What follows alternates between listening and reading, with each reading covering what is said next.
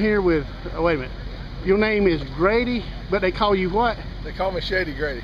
Well, first of all, let's go ahead and talk about that. How'd you get that nickname? I got that nickname years ago.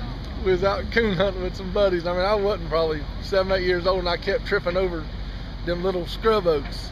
And every time they'd turn around, they'd be waiting on me. I'd be up underneath one of them. One guy finally said, "Come on, Shady Grady, get out that tree, let's go." And that's been with me ever since. It's carried on ever since. Carried on ever since. You've been doing this for quite a few years, haven't you? Yes, sir. How long have you been doing it? Oh, we started in 2003, so 10 years. Okay. We've been at it full time. We messed around with some asphalt racing years ago. Never done much, but started full time dirt racing in 2003. Now I understand you've won a few races here recently. Yeah, well, we've won counting last night here.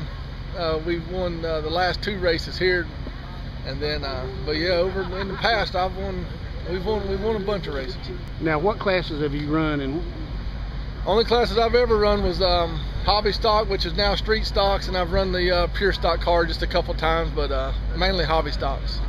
How many people you got coming here that follow you and is part of your team or family or whatever?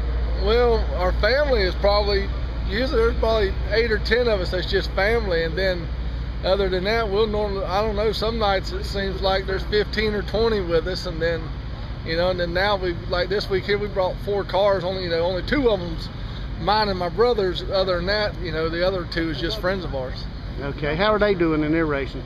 Well, the Mike Tovit won the pure stock race here last night, and then my nephew drove our car. He runs second to him. Where y'all from? Altoona, Florida. How far is that from here? From here is about 116 miles. Do y'all race anywhere else other than here? Oh yeah, we run all over the state. We run Bubba Raceway Park in Ocala. We went to Hendry County in December, and we go to Alabama, Georgia. We run all over the place.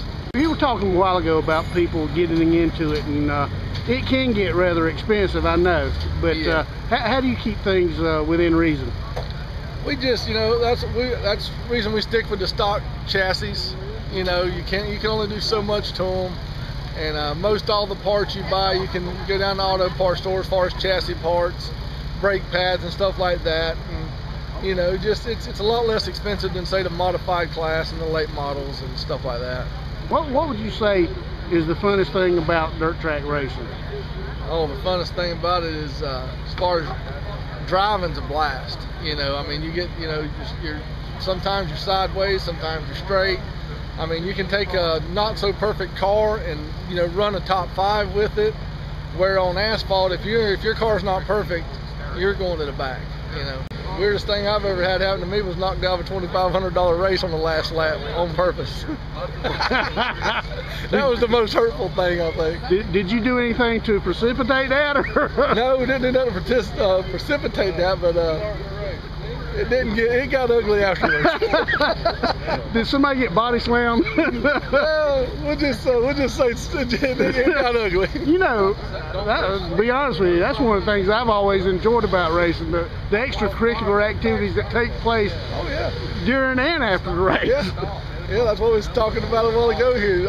In racing, you're going to see some arguing and cussing and some fist fights. So if you're a fan, you can almost guarantee you go enough, you're going to see that. All right. Well, I appreciate you taking the time to talk with me today, and good luck out there tonight. No problem. Appreciate what y'all do.